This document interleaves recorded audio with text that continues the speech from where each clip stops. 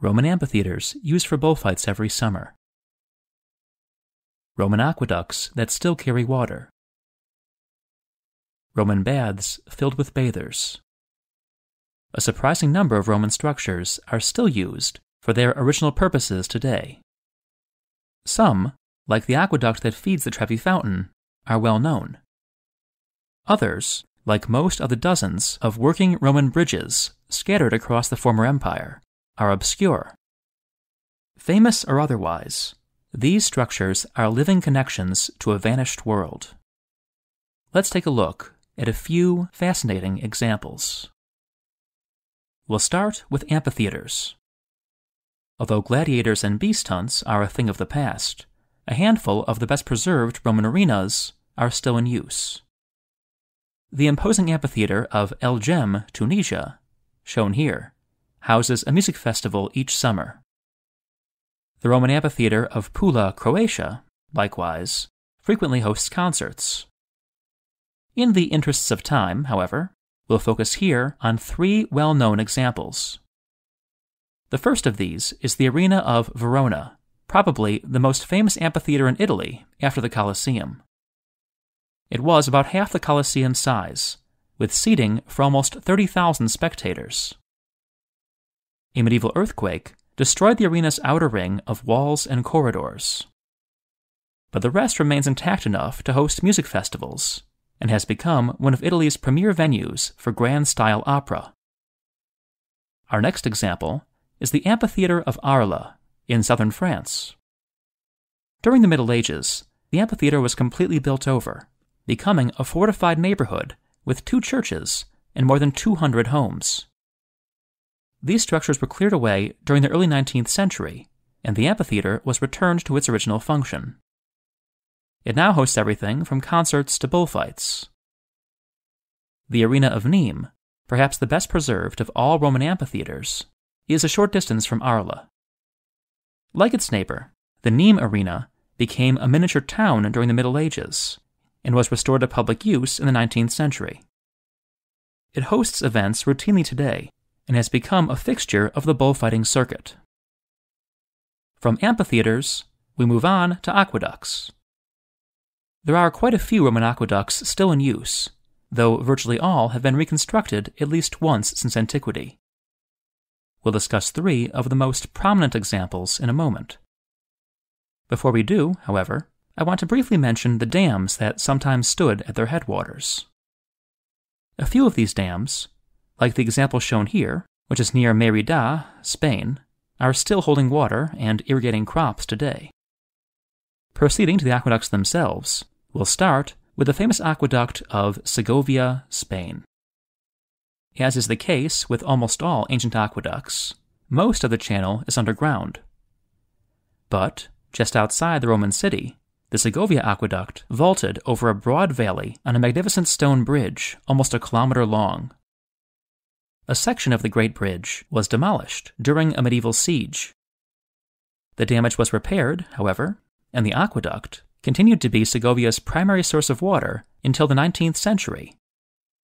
It remains in use today. Our next example is no longer in service, but was used until relatively recently. This is the Aqueduct of Valens, a landmark in modern Istanbul. The aqueduct bridge shown here stood near the terminus of Roman Constantinople's gargantuan water supply system. It was repaired by both Byzantine emperors and Ottoman sultans, and was only replaced when the city's modern water mains were installed. The most famous Roman aqueduct still in use is Rome's Aqua Virgo. Built under the auspices of Augustus, the Aqua Virgo was the only one of Rome's aqueducts to remain in operation through the Middle Ages.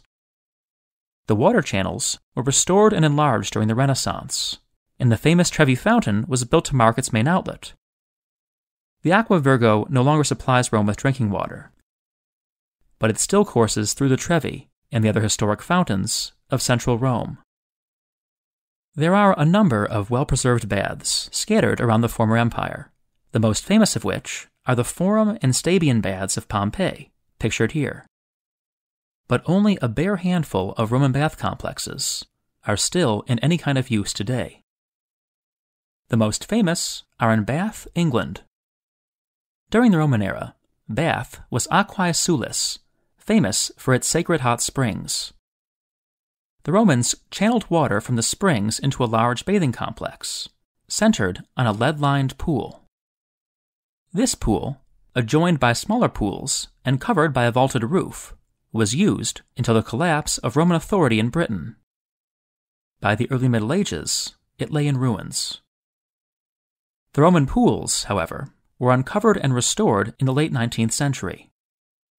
The lead-lined Great Pool became the centerpiece of a grand neoclassical bathhouse. Bathers used it until the 1970s, when deadly bacteria were discovered in the water. The pool and the rest of the Roman baths, however, remain a major tourist attraction today. Our next example, in what is now southwestern Turkey, was also built around natural hot springs.